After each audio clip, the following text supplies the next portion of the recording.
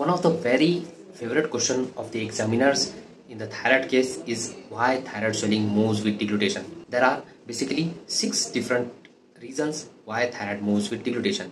In this video, we will see all those 6 reasons. Thyroid swelling is confirmed by its movement during deglutition, a key diagnostic feature often noted in the physical examination.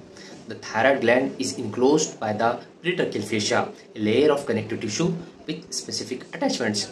These attachments ensure that when larynx and cricoid cartilage move during swallowing, the thyroid gland moves as well. So the first reason is inferior constrictor muscle.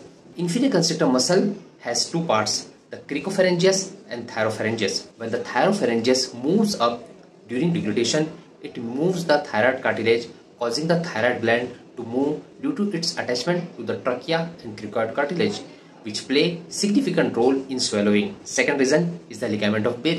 The pretracheal fascia is condensed posterior-medially to form the ligament of Bur, which is attached above to the cricoid cartilage. This fascia is also attached to the trachea and larynx. During deglutition, the up and down movement of the larynx and cricoid cartilage causes the thyroid to move. Third reason is the fascial condensation. The thyroid gland is in close relationship to the larynx where 2 structures. First is the ligament of Bur and second is the fascial condensation of the investing layer of deep cervical fascia, also known as pretracheal layer of deep cervical fascia. So because of this also thyroid moves with deglutition. Fourth reason is the hyoid bone and muscles. The thyroid gland is connected to the hyoid bone and the surrounding muscles, assisting its upward movements during swallowing. Fifth reason is the isthmus and tracheal attachment. The isthmus of the thyroid has direct attachment to the trachea. So during deglutition, the trachea moves, along with that the thyroid gland also moves. Sixth reason is the pyramidal lobe or the thyroglossal tract. Sometimes a pyramidal lobe or thyroglossal tract attaches the isthmus to the hyoid bone. During deglutition, the movement of the tongue and hyoid bone move, contributing to the movement of the thyroid gland. Now let's see other swellings which also moves with deglutition. Not only the thyroid swelling, here are the few other examples like thyroglossal cyst, subhyoid bursitis, prelaryngeal or pretracheal lymph nodes and laryngocele. These swellings also move due to their connection to the larynx and trachea. But wait, not all thyroid swelling move with deglutition.